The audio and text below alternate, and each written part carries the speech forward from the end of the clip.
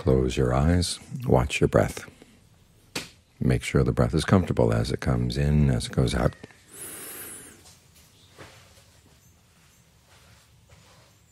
This is a way of showing goodwill for yourself. We breathe all the time. If you don't pay attention to it, the breath can get very uncomfortable as we're paying attention to other things. And we create some unnecessary discomfort for ourselves. This is one of the Buddha's main lessons, is that it's the unnecessary suffering we create for ourselves is what weighs the mind down. When the breath is uncomfortable, it puts you in a bad mood. When you're in a bad mood, you start thinking thoughts that are not all that skillful. So turn around and do a little something that can be good for your mind. And this way you're showing goodwill for others too. We think about the happiness that comes in the path. And it's a happiness that doesn't create boundaries. You look around us right now.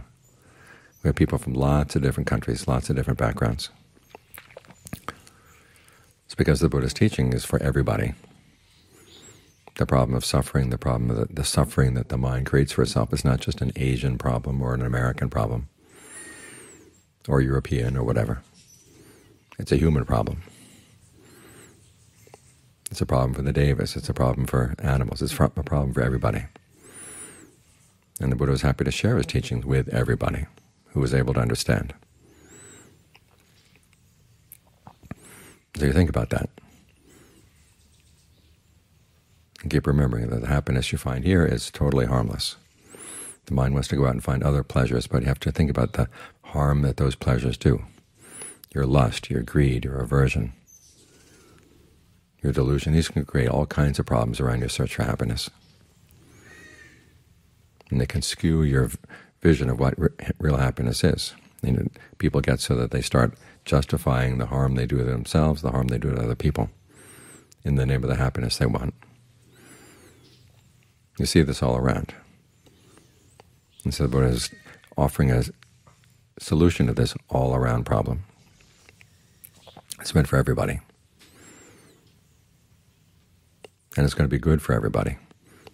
Not everybody may be able or willing to follow his teachings, but for those of us who are willing and are able, we spread a good influence in the world, both inside and outside. So when you feel tempted to leave the practice, think about what you're going to do, creating more harm for yourself, more harm for other people.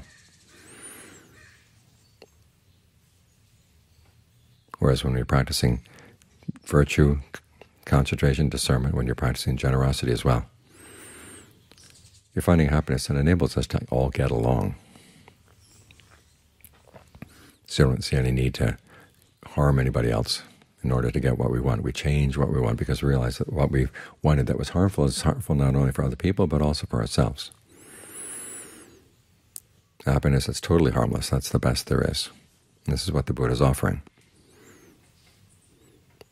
So when you think thoughts of goodwill, remind yourself, how do you express goodwill? Well, you express goodwill through the practice.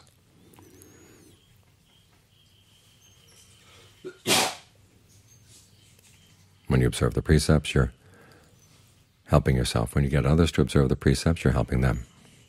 You're setting a good example.